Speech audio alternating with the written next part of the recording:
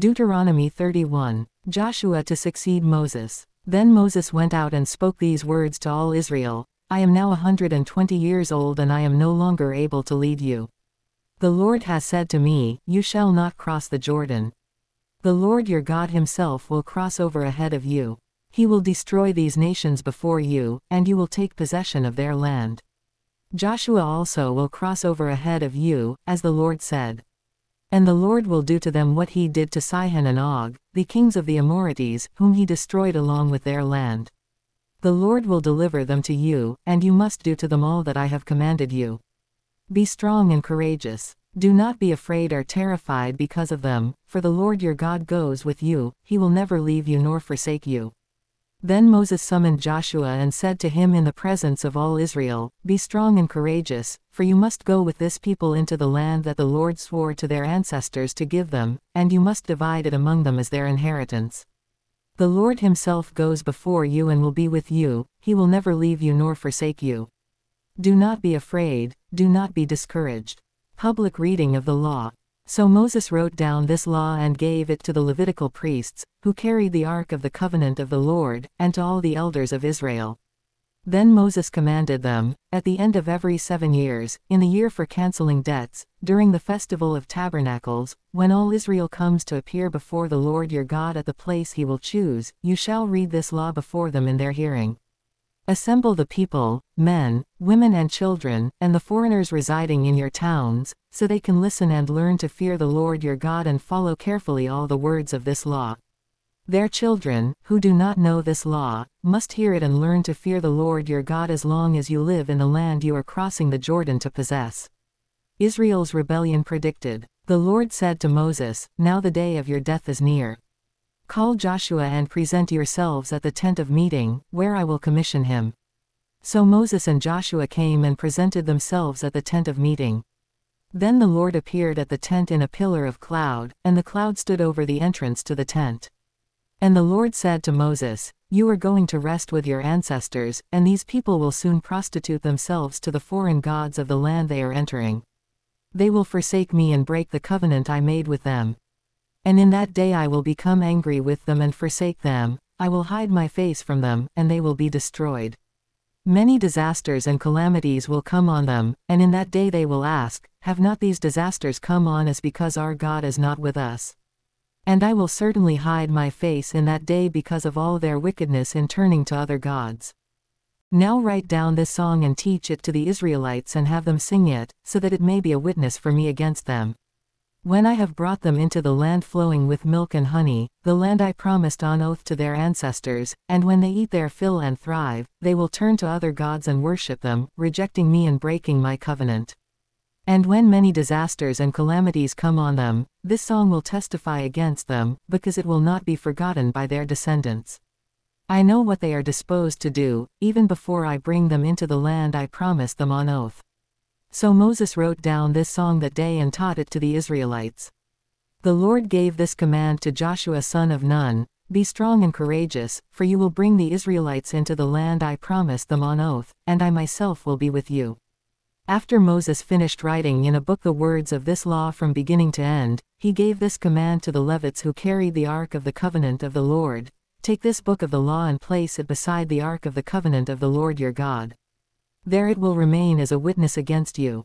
For I know how rebellious and stiff-necked you are. If you have been rebellious against the Lord while I am still alive and with you, how much more will you rebel after I die? Assemble before me all the elders of your tribes and all your officials, so that I can speak these words in their hearing and call the heavens and the earth to testify against them. For I know that after my death you are sure to become utterly corrupt and to turn from the way I have commanded you. In days to come, disaster will fall on you because you will do evil in the sight of the Lord and arouse his anger by what your hands have made. The Song of Moses. And Moses recited the words of this song from beginning to end in the hearing of the whole assembly of Israel. Deuteronomy 32. Listen, you heavens, and I will speak. Hear, you earth, the words of my mouth. Let my teaching fall like rain, and my words descend like dew, like showers on new grass. Like abundant rain on tender plants. I will proclaim the name of the Lord. Oh, praise the greatness of our God. He is the rock, his works are perfect. and all his ways are just. A faithful God who does no wrong. Upright and just is he. They are corrupt and not his children. To their shame they are a warped and crooked generation. Is this the way you repay the Lord? You foolish and unwise people. Is he not your Father, your Creator, who made you and formed you? Remember the days of old. Consider the generations long past. Ask your father and he will tell you. Your elders, and they will explain to you. When the Most High gave the nations their inheritance, when he divided all mankind, he set up boundaries for the peoples, according to the number of the sons of Israel. For the Lord's portion is his people, Jacob his allotted inheritance. In a desert land he found him, in a barren and howling waste. He shielded him and cared for him. He guarded him as the apple of his eye, like an eagle that stirs up its nest, and hovers over its young, that spreads its wings to catch them, and carries them aloft. The Lord alone led him. No foreign god was with him. He made him ride on the heights of the land, and fed him with the fruit of the fields. He nourished him with honey from the rock, and with oil from the flinty crag, with curds and milk from herd and flock, and with fattened lambs and goats, with choice rams of Bashan, and the finest kernels of wheat. You drank the foaming blood of the grape. Jeshurun grew fat and kicked. Filled with food, they became heavy and sleek. They abandoned the God who made them, and rejected the rock their Savior. They made him jealous with their foreign gods, and angered him with their detestable idols. They sacrificed to false gods, which are not God. Gods they had not known. Gods that recently appeared. Gods your ancestors did not fear. You deserted the rock, who fathered you. You forgot the God who gave you birth. The Lord saw this and rejected them, because he was angered by his sons and daughters. I will hide my face from them, he said, and see what their end will be. For they are a perverse generation, children who are unfaithful. They made me jealous by what is no God, and angered me with their worthless idols. I will make them envious by those who are not a people. I will make them angry by a nation that has no understanding. For a fire will be kindled by my wrath, one that burns down to the realm of the dead below. It will devour the earth and its harvests, and set afire the foundations of the mountains. I will heap calamities on them, and spend my arrows against them. I will send wasting famine against them, consuming pestilence and deadly plague. I will send against them the fangs of wild beasts, the venom of vipers that glide in the dust. In the street the sword will make them childless. In their homes terror will reign. The young men and young women will perish, the infants and those with gray hair. I said I would scatter them, and erase their name from human memory. But I dreaded the taunt of the enemy, lest the adversary misunderstand, and say, our hand has triumphed. The Lord has not done all this. They are a nation without sense. There is no discernment in them.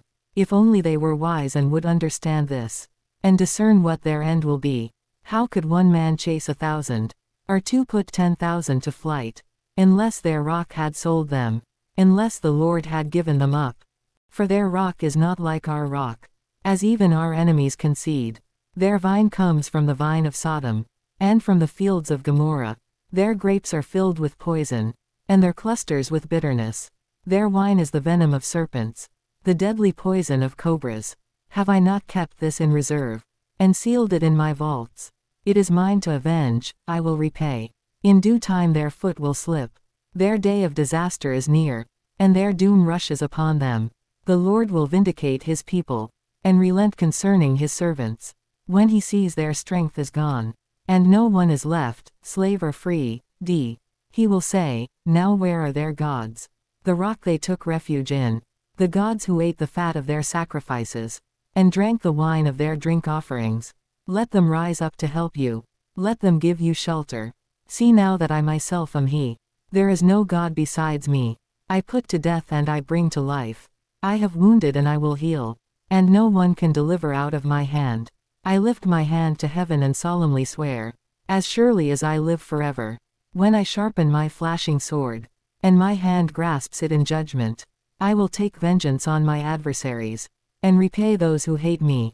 I will make my arrows drunk with blood, while my sword devours flesh, the blood of the slain and the captives, the heads of the enemy leaders. Rejoice, you nations, with his people, for he will avenge the blood of his servants. He will take vengeance on his enemies. and make atonement for his land and people. Moses came with Joshua son of Nun and spoke all the words of this song in the hearing of the people. When Moses finished reciting all these words to all Israel, he said to them, "Take to heart all the words I have solemnly declared to you this day, so that you may command your children to obey carefully all the words of this law. They are not just idle words for you, they are your life. By them you will live long in the land you are crossing the Jordan to possess." Moses to die on Mount Nebo. On that same day the Lord told Moses, "Go up into the Abarim range to Mount Nebo in Moab, across from Jericho, and view Canaan, the land I am giving the Israelites as their own possession. There on the mountain that you have climbed you will die and be gathered to your people, just as your brother Aaron died on Mount Hor and was gathered to his people.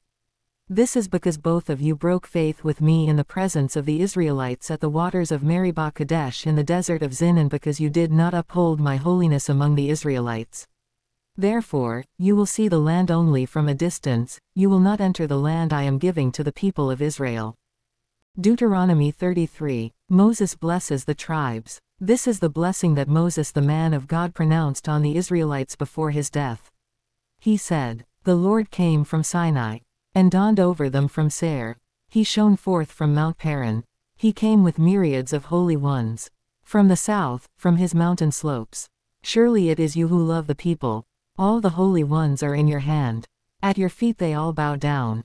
And from you receive instruction. The law that Moses gave us. The possession of the assembly of Jacob. He was king over Jeshurun. When the leaders of the people assembled, along with the tribes of Israel, let Reuben live and not die, nor his people be few. And this he said about Judah. Hear, Lord, the cry of Judah.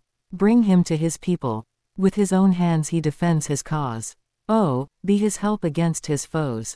About Levi he said, "Your Thummim and Urim belong to your faithful servant. You tested him at Massah. You contended with him at the waters of Meribah." He said of his father and mother, "I have no regard for them." He did not recognize his brothers, or acknowledge his own children.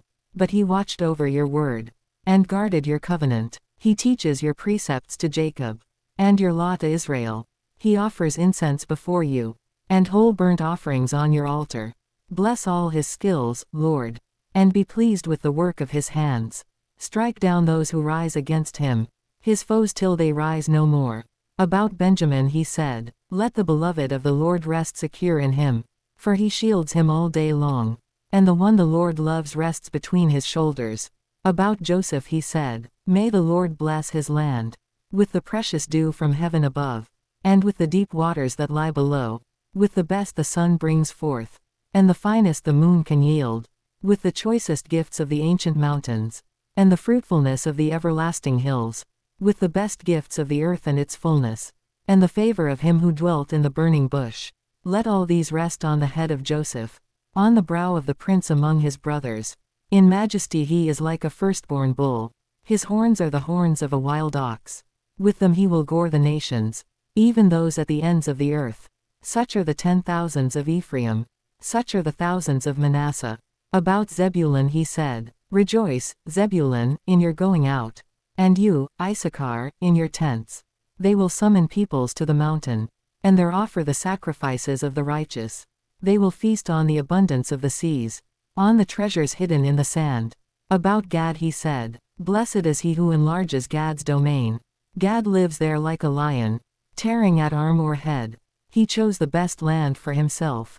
The leader's portion was kept for him. When the heads of the people assembled, he carried out the Lord's righteous will, and his judgments concerning Israel." About Dan he said, "Dan is a lion's cub, springing out of Bashan." About Naphtali he said, "Naphtali is abounding with the favor of the Lord, and is full of his blessing. He will inherit southward to the lake." About Asher he said, "Most blessed of sons is Asher. Let him be favored by his brothers, and let him bathe his feet in oil. The bolts of your gates will be iron and bronze, and your strength will equal your days." Deuteronomy 34. The death of Moses. Then Moses climbed Mount Nebo from the plains of Moab to the top of Pisgah, across from Jericho. There the Lord showed him the whole land, from Gilead to Dan, all of Naphtali, the territory of Ephraim and Manasseh, all the land of Judah as far as the Mediterranean Sea, the Negev and the whole region from the valley of Jericho, the city of palms, as far as Zor. Then the Lord said to him, This is the land I promised on oath to Abraham, Isaac and Jacob when I said, I will give it to your descendants. I have let you see it with your eyes, but you will not cross over into it. And Moses the servant of the Lord died there in Moab, as the Lord had said. He buried him in Moab, in the valley opposite Beth Peor, but to this day no one knows where his grave is. Moses was 120 years old when he died, yet his eyes were not weak nor his strength gone. The Israelites grieved for Moses in the plains of Moab 30 days, until the time of weeping and mourning was over. Now Joshua son of Nun was filled with the spirit of wisdom because Moses had laid his hands on him. So the Israelites listened to him and did what the Lord had commanded Moses. Since then, no prophet has risen in Israel like Moses, whom the Lord knew face to face, who did all those signs and wonders the Lord sent him to do in Egypt, to Pharaoh and to all his officials and to his whole land. For no one has ever shown the mighty power or performed the awesome deeds that Moses did in the sight of all Israel.